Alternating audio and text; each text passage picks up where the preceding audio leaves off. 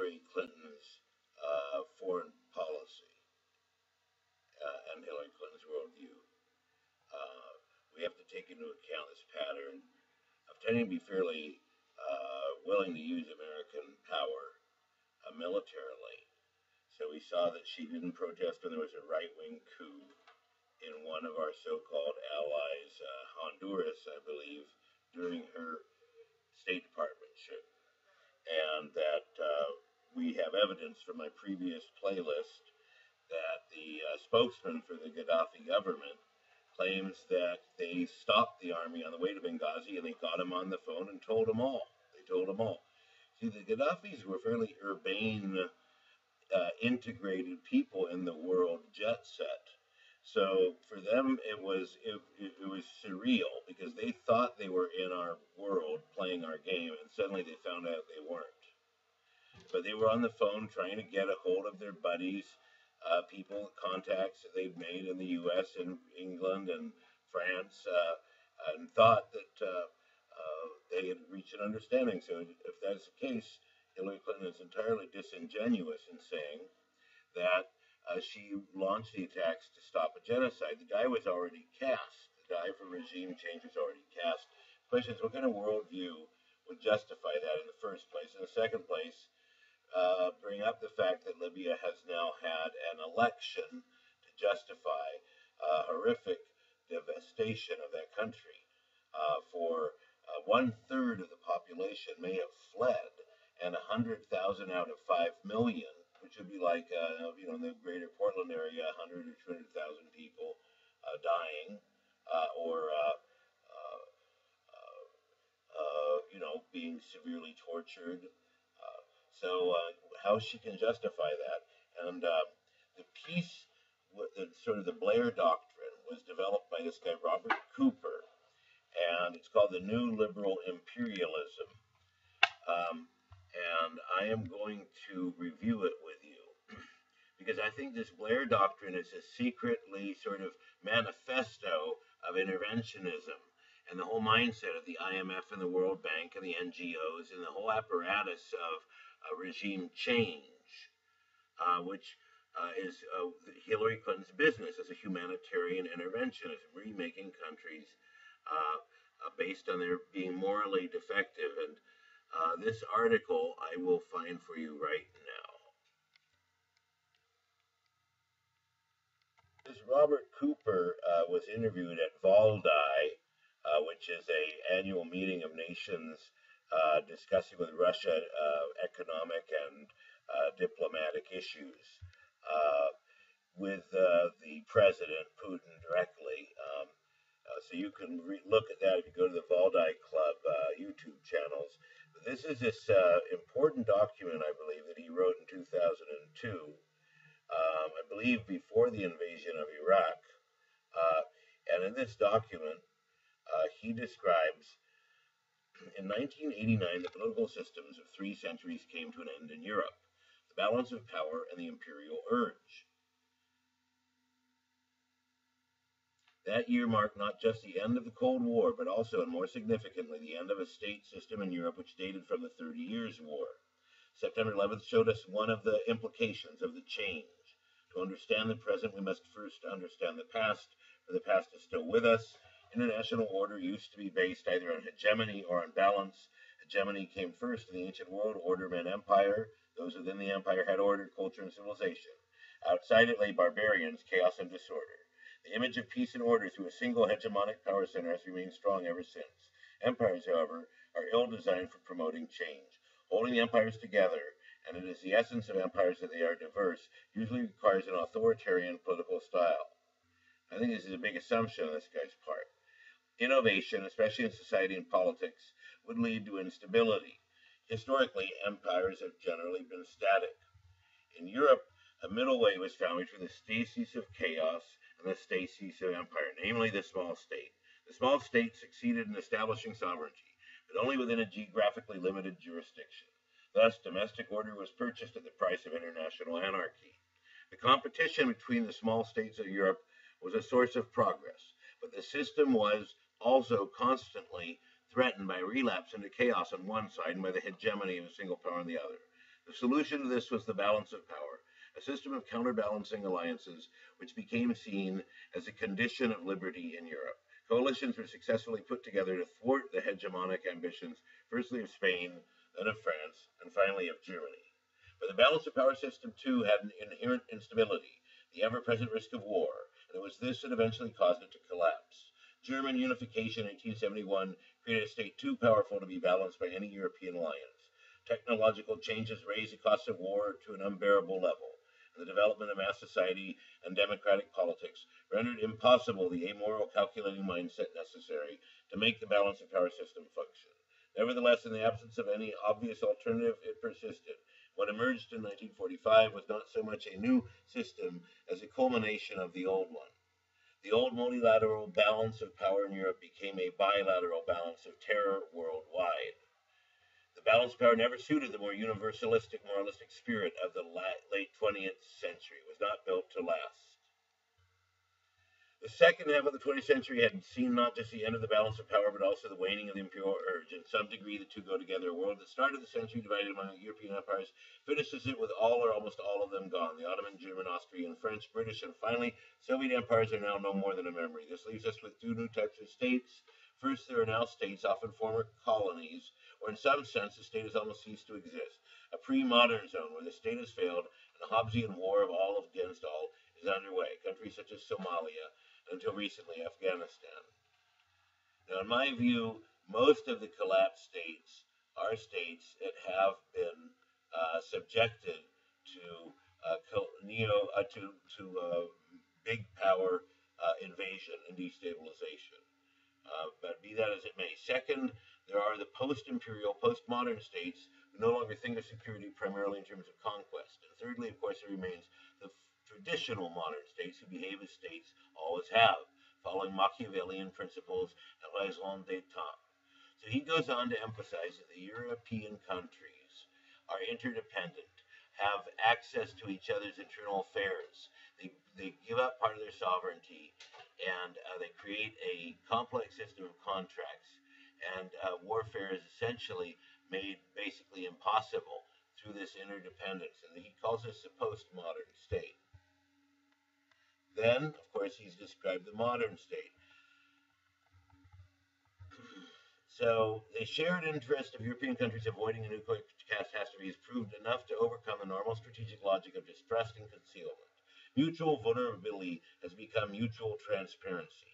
The main characteristics of the postmodern world are the breakdown of the distinction between domestic and foreign affairs, mutual interference of judicial domestic affairs, and mutual surveillance, the rejection of force for resolving disputes and consequent codification of self-enforced rules of behavior, the growing irrelevance of borders. This has come about both through the changing world state, but also through missiles, motor cars, and satellites. Security is based on transparency, mutual openness, interdependence, and mutual vulnerability. There's the concept of the International Criminal Court in the postmodern world. He claims what is the origin of this change in the system as a fundamental point is that the world's grown honest. A large number of the most powerful states no longer want to fight or conquer. So this is basically, global economic integration.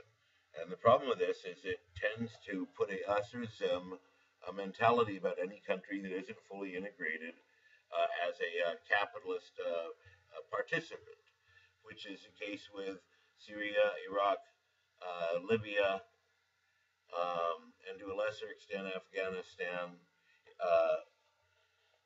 Also, but a typical case if to have a religious dictatorship like the Taliban. If this is true, it follows that we should not think of the EU, even NATO, as the root cause of the half-century peace we have enjoyed in Europe. The basic fact is European countries no longer fight each other. NATO and the EU have nevertheless played an important role in reinforcing and sustaining the position. The EU is the most developed example of a postmodern system. Outside Europe, Canada is certainly a postmodern state. Japan is by inclination. Its location makes it hard to develop. The USA is a more doubtful case, since it is not clear that the U.S. government or Congress accepts either the necessity or desirability of interdependence or its corollaries corollaries of openness, mutual surveillance, and mutual interference to the same extent as most European governments now do. Elsewhere, aspirants are ASEAN, which is the Association of Southeast Asian Nations, sort of modeled along NATO and NAFTA, the North American Free Trade Association, Mercosur, the integration of South American economies, and the Organization of African Unity suggest at least a desire for a postmodern environment, and though this wish is unlikely to be realized quickly, imitation is undoubtedly easier than invention. Within the postmodern world, there are no security threats in the traditional sense, that is to say, its members do not consider invading each other. Whereas in the modern world, following Clausewitz's dictum war is an instrument of policy of the postmodern world is a sign of policy failure. But the real price, as far as I can tell, what he's talking about, okay, is the real price is you have to be globally integrated into the super capitalist infrastructure. The challenge to the postmodern world is to get used to the idea of double standards. This is a shocking part of what he now describes. Among ourselves, we operate on the basis of laws and open cooperative security, but deal with more old-fashioned kinds of states outside the postmodern continent of Europe. We need to revert to the rougher methods of an earlier area. Force, preemptive attack, deception, whatever is necessary to deal with those who still live in the 19th century world of every state for itself.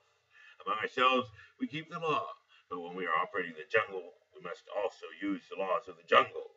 In the prolonged period of peace in Europe, there has been a temptation to neglect our defenses, both physical and psychological.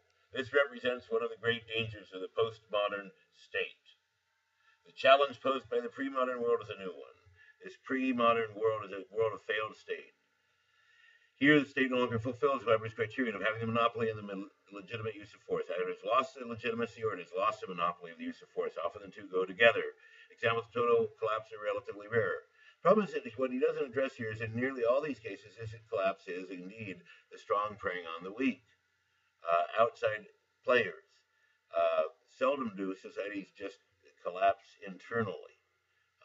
But the number of countries at risk grows all the time. Some areas of the former Soviet Union are candidates, including Chechnya. All the world's major drug-producing areas are part of the pre-modern world. Until recently, there was no real sovereign authority in Afghanistan, nor is there in upcountry Burma, or in some parts of South America, where drug barons threaten the state's monopoly on force.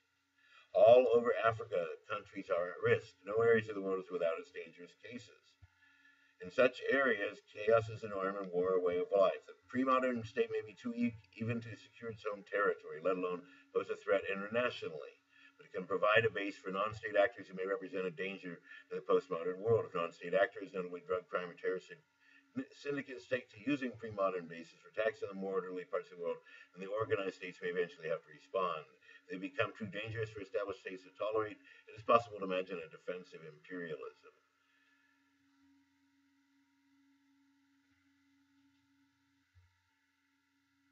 It is not going too far to view the West's response to Afghanistan in this light. How should we deal with the pre-modern chaos? To become involved in its own chaos is risky. If the intervention is prolonged, it may become unsustainable in public opinion. If the intervention is unsuccessful, it may be damaging to the government that ordered it.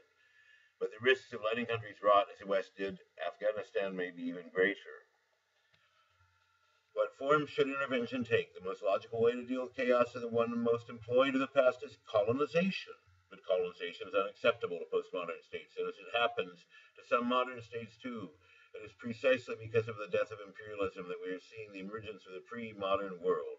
Empire and imperialism are words that have become a form of abuse in the postmodern world. Today, there are no colonial powers willing to take on the job, though the opportunities, perhaps even the need for colonization, is as great as it ever was in the 19th century. Those left out of the global economy risk falling into a vicious circle. Weak government means disorder, and that means falling investment. In the 50s, South Korea had a lower GNP per head than Zambia. One has achieved membership in the global economy, the other not. All the conditions for imperialism are there, but the supply and demand for imperialism have dried up. And yet the weak still need the strong, and the strong still need an orderly world, a world in which the efficient and well-governed export stability and liberty, which is open for investment and growth. All this seems eminently desirable. There you go.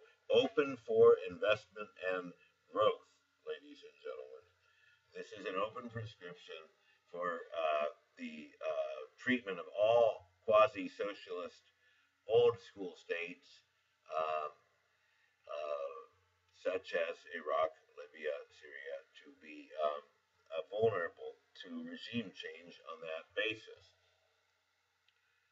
What is needed then is a new kind of imperialism, one acceptable to a world of human rights and cosmopolitan values. We can already discern its outline. An imperialism which, like all imperialism, aims to bring order and organization, but which rests today on the voluntary principle.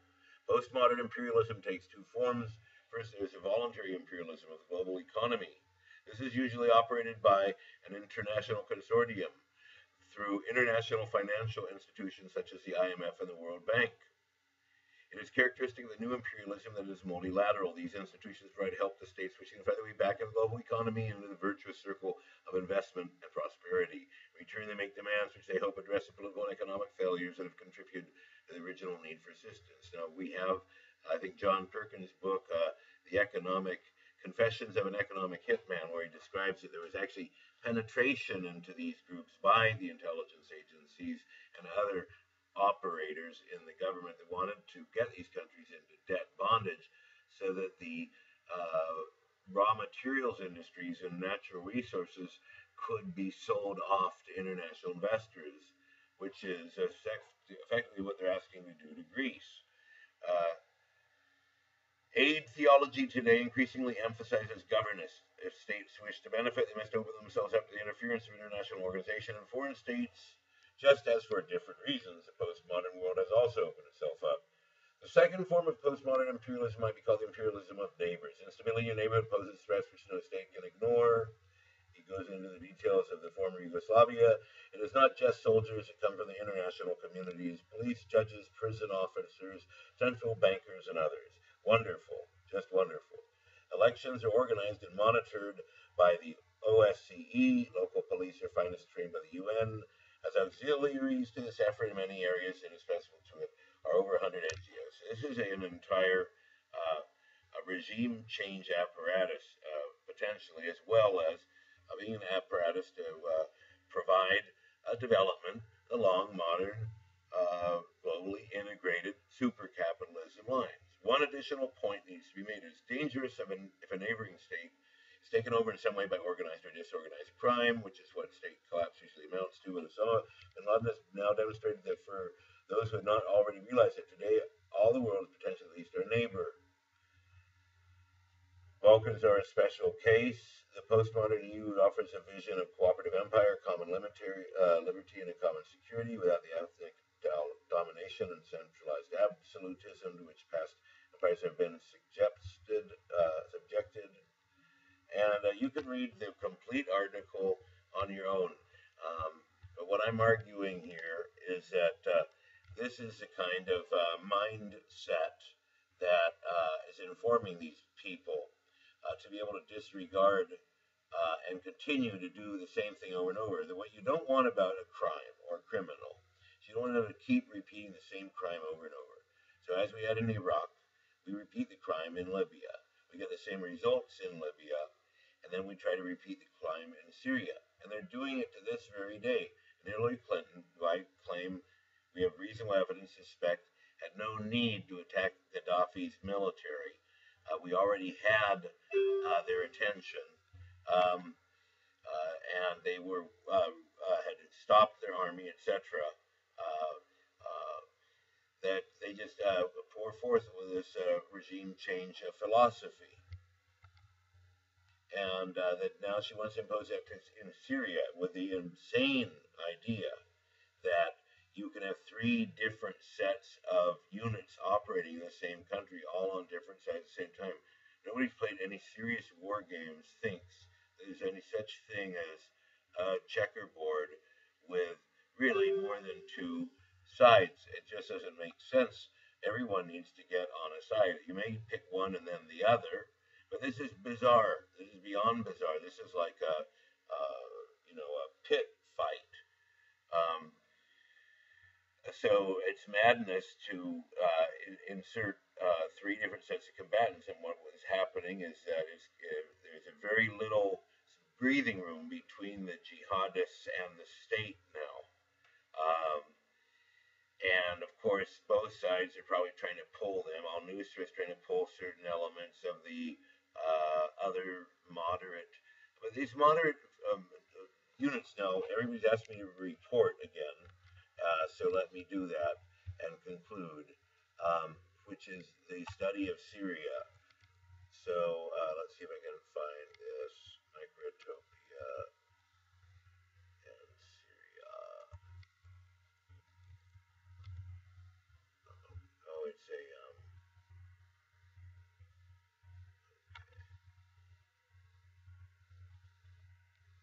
so I have here on this page um, the breakdown of forces according to my estimate. So Syrian army 185,000. What I've done here, Free Syrian Army 27,000. It's probably not that far off the mark. This army of conquest is Al Nusra combined with other groups. I think this Muhajin wa Ansar is probably in the army of conquest. Um, so they're a small part of the overall conflict because I estimate around a total of what's my total number here? 404,000 actual active belligerents in the conflict. So at any rate, my name is Alexander Hagen.